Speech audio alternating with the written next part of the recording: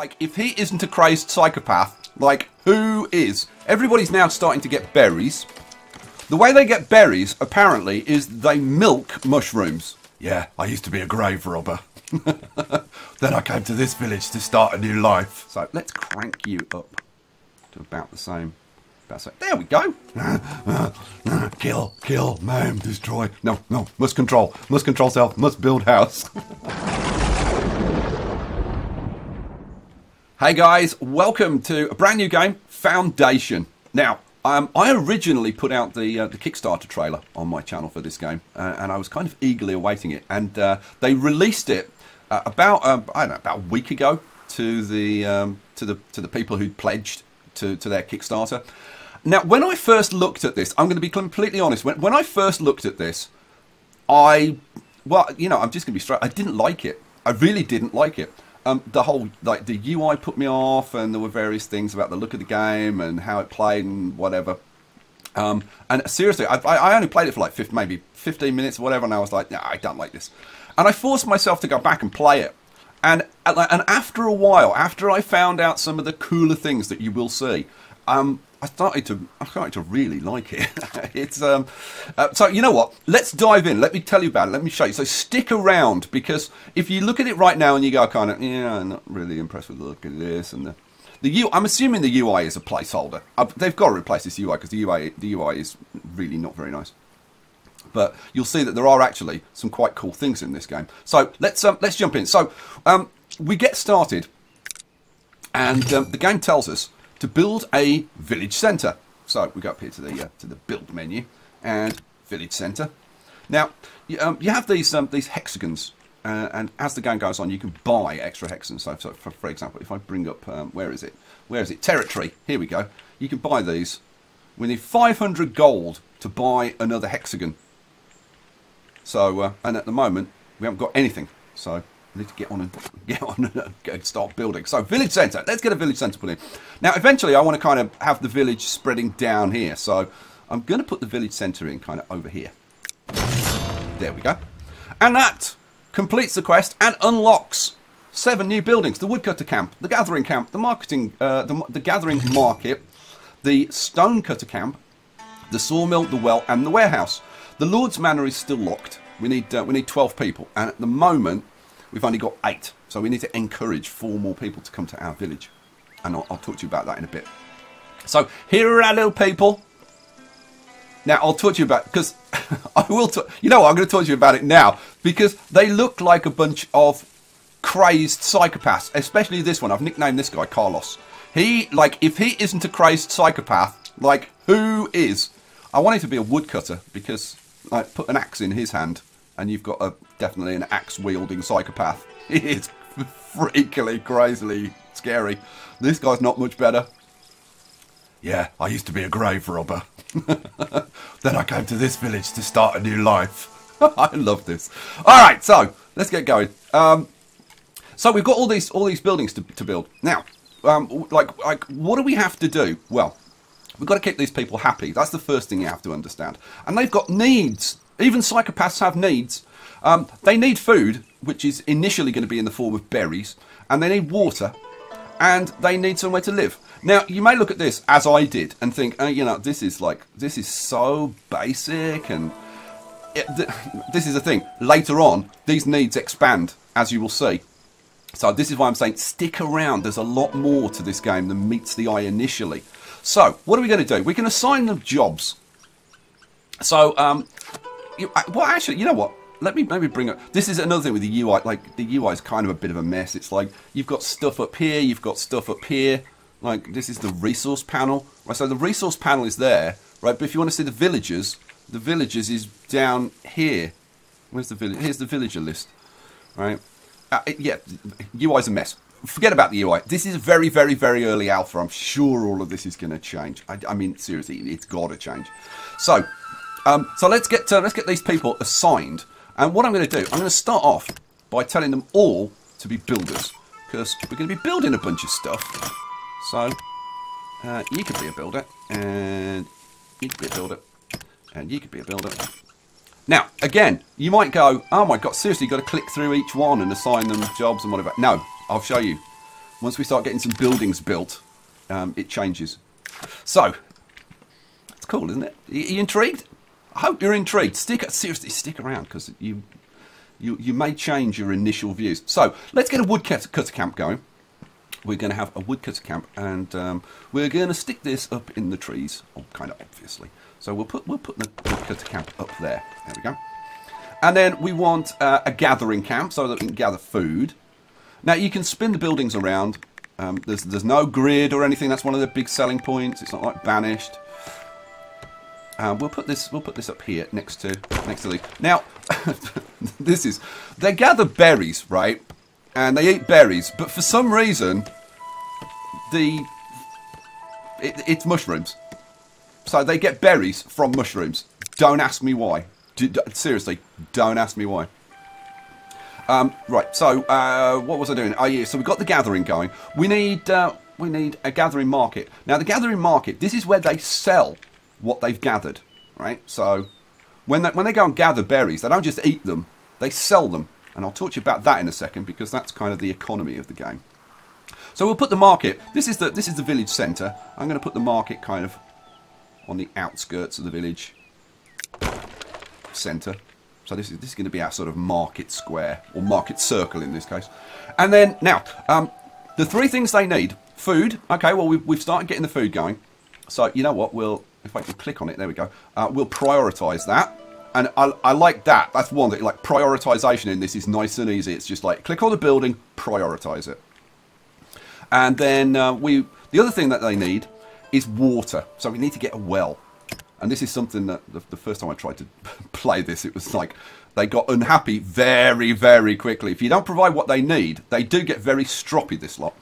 So let's get a well in. And I'm going to put the well in the center. Now, there's a bunch of boxes and things here, which is your initial supplies, but they'll get used up. And I want the well in the centre, because I think the well looks good in the centre. So I'm going to put the well there. There we go. And you can see there's a bunch of stone blocks there now, which kind of marks it. Right, so we've got a well. Now, we want a sawmill, because we want to turn this wood into planks. Okay, so I'm going to put this up here, nearby the wood, because that kind of makes sense, doesn't it? Whoops. Let's turn you. I think I want it kind of that way. Yeah, that way. I don't want to take out that tree though. So let's put you in like there. There we go. Excellent. So that's that. I can get rid of those for these. Get rid of Rudolph for a bit. So we've got a sawmill going on. The well. I must remember to prioritise the well. That's Pierre. Let me see if I can actually click on the well. There we go. Let's prioritise the well. Food and water, very important. The other thing is houses, so that they need somewhere to live. And we'll talk about that in a minute, because that's kind of another thing that's very different about this game than Banished. The warehouse, we'll wait for the warehouse. We don't need a warehouse right now. But we do need one last thing, which is a stone cutter. And there's a patch of stone up here. Now, these resources don't disappear. Well, stone and berries don't disappear. Let's have this let's kind of have it like that, I think. Kind of looks nice. But the trees do, and we need to get to replanting trees, and we'll get to that. Now, this is where I think this game gets very different from Banished. If we go to paint development zones, right? When you want houses in Banished, you place the houses that you want. In this, you don't. You just tell them where they can build houses, and they build them themselves, and the town grows organically. So it's very different. So what I'm going to do initially, I'm going to choose extraction zones. Now, obviously, we need an extraction zone covering the food so that they can grab the food. We need an extraction zone covering the stone, right? And then I'm going to say, you know what? The first thing I want you to do is get rid of these trees down here, right? So our woodcutters, the only place that they can get wood is down here. So they'll clear these trees first. And then I'm going to tell them, now there's a whole, it shows you the desirability, like where they would like to live. And right now they want to live close to the town centre. And when we build some of the more advanced buildings later, like churches and the Lord's Manor and stuff like that, they'll want to kind of live in those places. Those places will become attractive and desirable. And also we can put in decorations and stuff. So right now I'm just going to say, you can build your houses in this area. So I don't want them building on top of trees and removing the trees. Oops. And it's right mouse to remove an area. There we go. So that's that. We can let them get on now and go and build stuff. So I've prioritised the well, haven't I? Yeah, I prioritised the well. I remember. Yep, and see, they've got straight on with building the well. We prioritised the food. The other thing that I'm going to prioritise is the stone. Now, we don't start off with any stone, so we need stone ASAP. So I'm going to prioritise the stone cutter so we can get some stone, because we need some stone to get the well built. We need 10 wood, which they've got, and we need 5 stone, which they haven't got. So this will get to a certain point, and then it'll just like stop.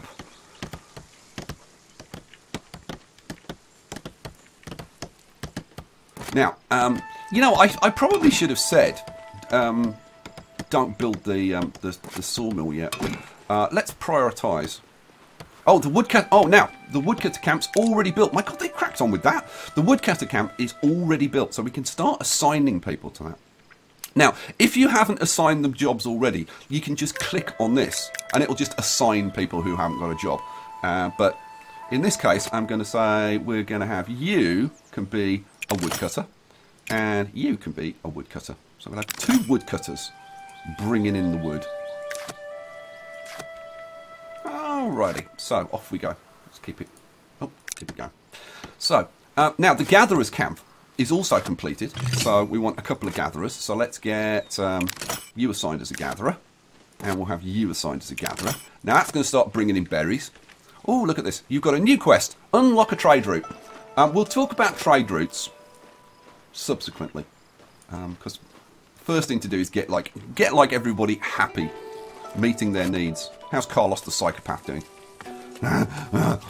Kill, maim, destroy. No, must control self, must build house.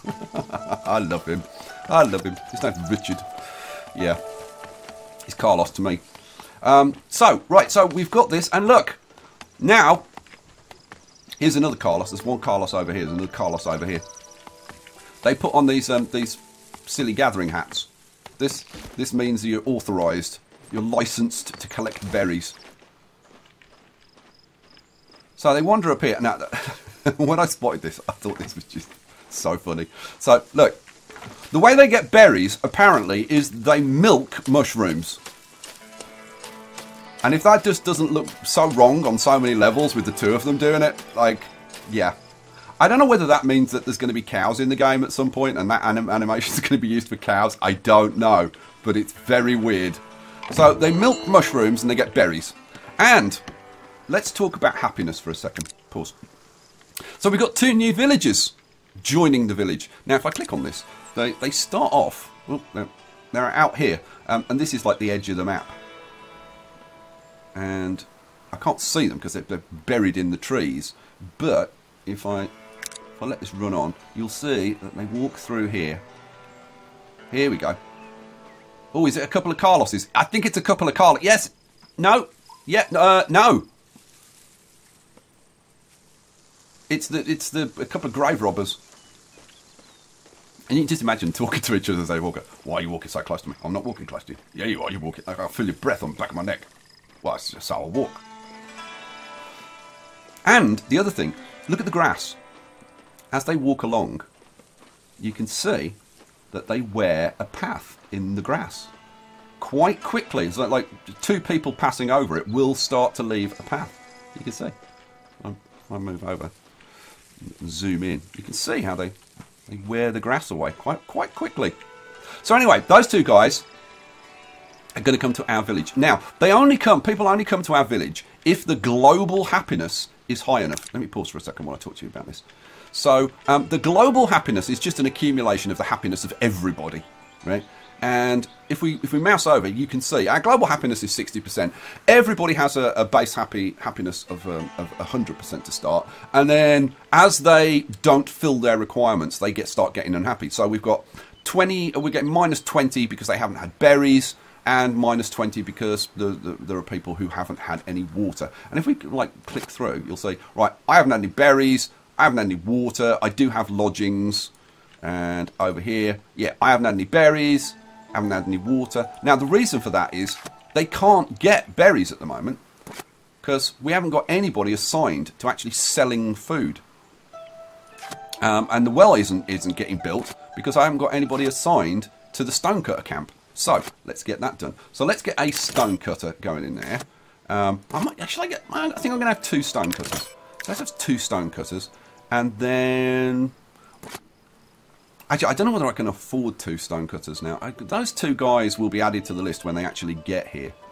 I want to have to... Yeah, go on. Pierre's going to have to be a market tender. So he's going to sell stuff in the market.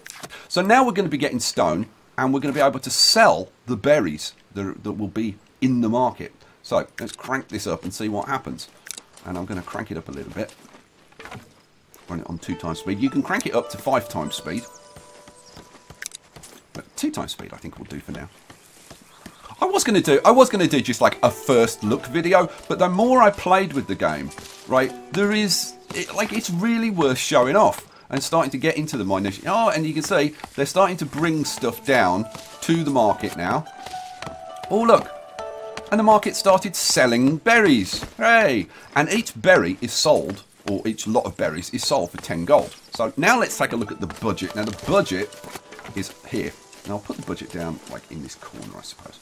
So the buildings have upkeep costs, right? Or certain buildings have upkeep costs.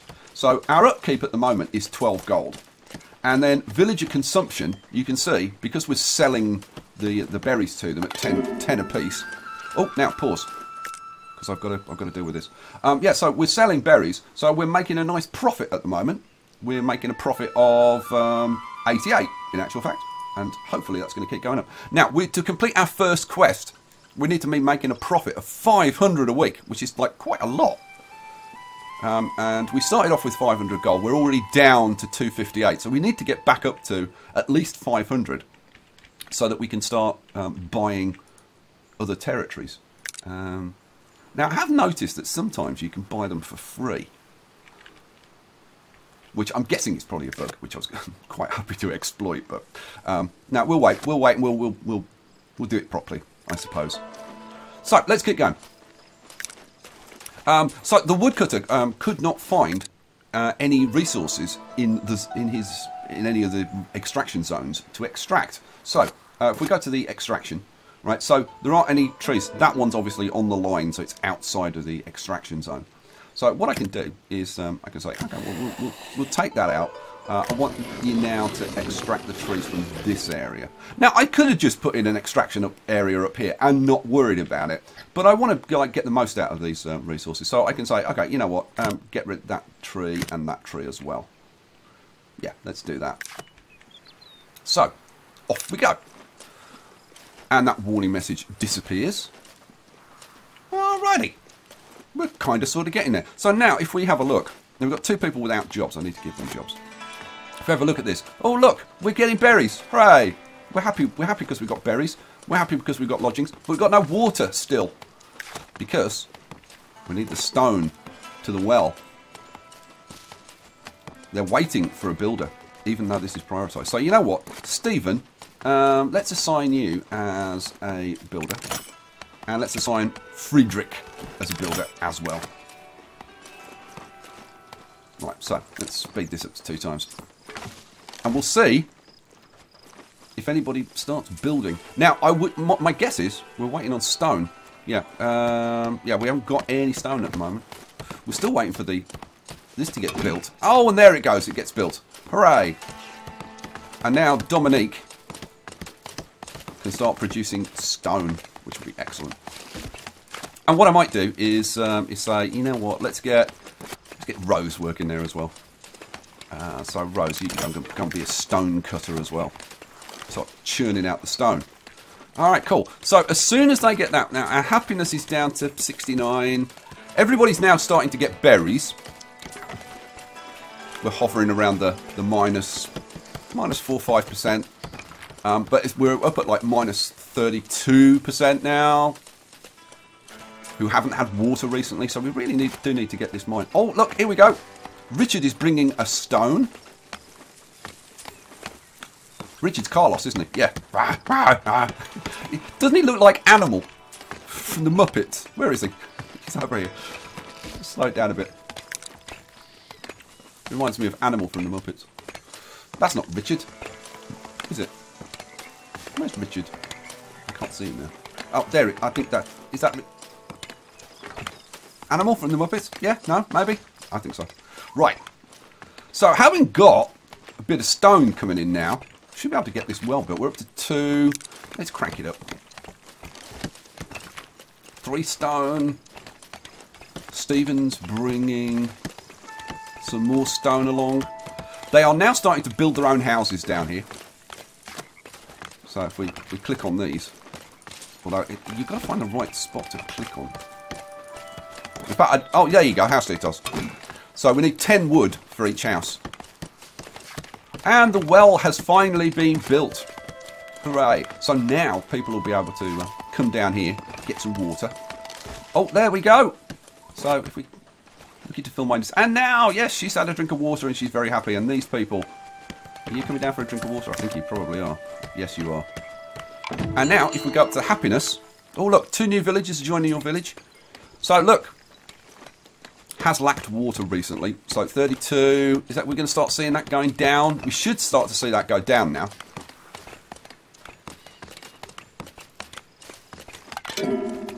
Woodcutter. Okay, so the woodcutter's finished off all the stuff. Pause. Let's change the extraction zones now. So what do I want? I'm going to take out. This extraction zone here. Now, extraction zones make residential less desirable, because obviously you don't want to live next to a place where they're blooming harvesting trees all the time or cutting down stone. So, whoops, I want to do right click. There we go, get rid of that. So now I'm going to put in the proper tree area, which is going to be like up on this mountainside would be good. So let's have this area is going to be our tree harvesting area. There we go. Cool. Alrighty. And then you can pencil in forbidden land where they're not allowed to build. But at the moment, no need for that. So let's get all of that filled in. So they can build houses anywhere in there that they like. Cool. And these areas can overlap, by the way, if you really want them to. Okay, what are we up to? We're up to 422. Where's our budget? Let's bring up our budget. So let's see. Last week we made 212. This week we're already making 60. So let's carry on. They're starting to work on the sawmill now. Now, trade routes. Let's talk about trade routes for a second. We'll bring up trade routes. We've got 2 neighbouring cities, Davenport and Northbury. And we can trade with these guys. They are selling tools for 30 gold. They're selling bread for 50. And they're selling marble for 100 gold. They will buy berries for 2 gold. They'll buy stone for 2 gold. And they'll buy planks for 10. Right? So selling planks would obviously be a good thing. We've got a fair amount of berries coming in, so we're on top of that. That's good. Not a ton of wood. So I think we need to get more wood going on. Now we're starting to get more villagers. We've got 2 villagers, haven't got a job. So what I can do, I can go up to the wood camp and I can say assign a villager, and boom, we get a villager put in there. Hooray! So that's how that works. So now we want to try and hopefully stay on top of the wood situation. And we're going to need a fair amount of wood because we're going to start turning it into planks, which hopefully we'll get enough of that we can actually start selling. Now, okay, so we've got the sawmill now. So what we need now is a carpenter. So we'll assign you. And John has now been assigned as a carpenter. And he's going to start turning logs into planks. Woohoo! So what do we need planks for? Well, for more advanced buildings. Now, a villager has now decided to upgrade his house, which is probably... yes, house is upgrading. Hooray! And what does he need to upgrade his house? Yes, you've guessed it, planks. So that's where our planks are going to be going initially into upgrading houses. But they are needed for other advanced buildings. Oh, we've completed it at a house.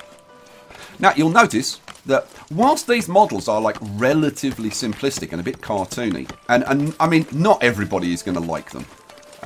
When I first saw them, I didn't like them. But you know what? The more time you spend in the village, you start to spot more little details.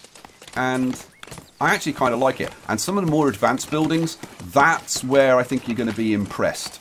So we'll get to that soon. In fact, here we go. Build a Lord Manor. Now, the Lord Manor, this is where you're going to start to get impressed with this game. So where am I going to put my Lord Manor in? I think they're doing a road across here. So I'm thinking that maybe we have the Lord Manor up here. Or I could put the Lord's Manor up, like, on the hill. Up here. I've got to say, I quite like the idea of putting it up on the hill.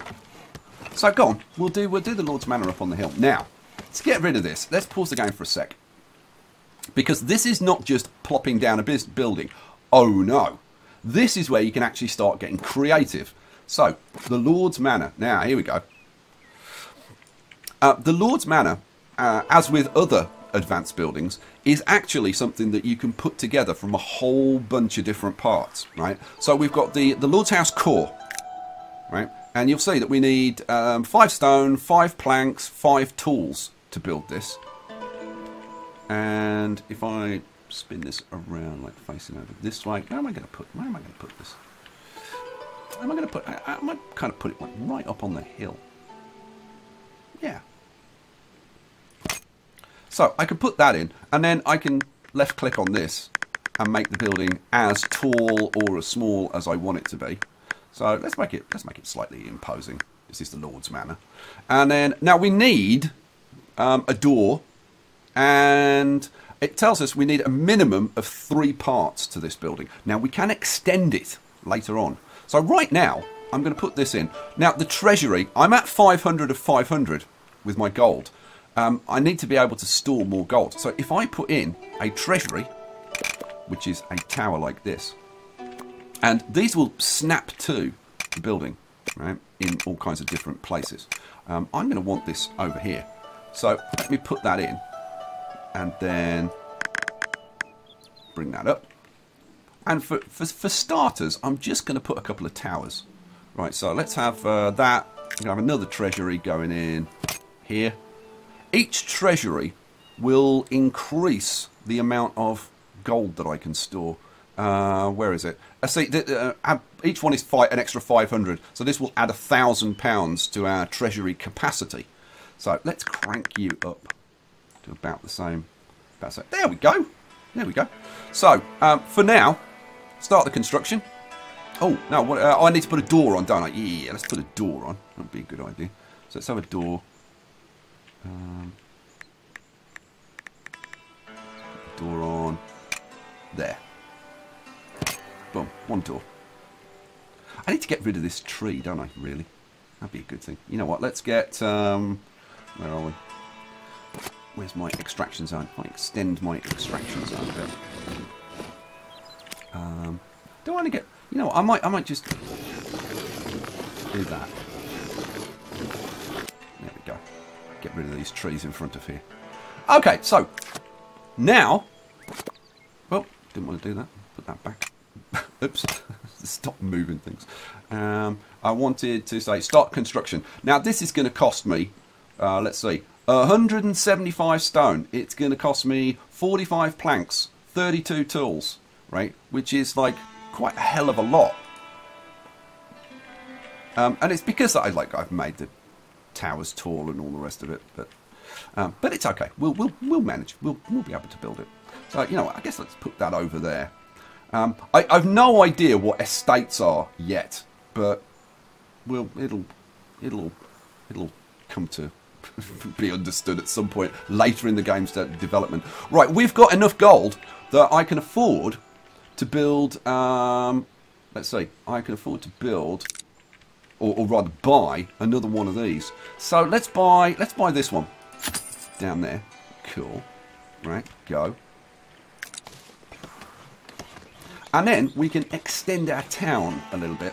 So let's start to extend our residential area down here. Cool. And when I've bought this one, then we'll extend it out here as well, which will be very nice. Okay, cool. Right, so how are we doing? We have got 12 people in the village. Global happiness is up. Oh, the lack of water's gone down from -32. It's now only -18 now, and you can see it continuing to go down because they're getting their water. They're building their houses nicely.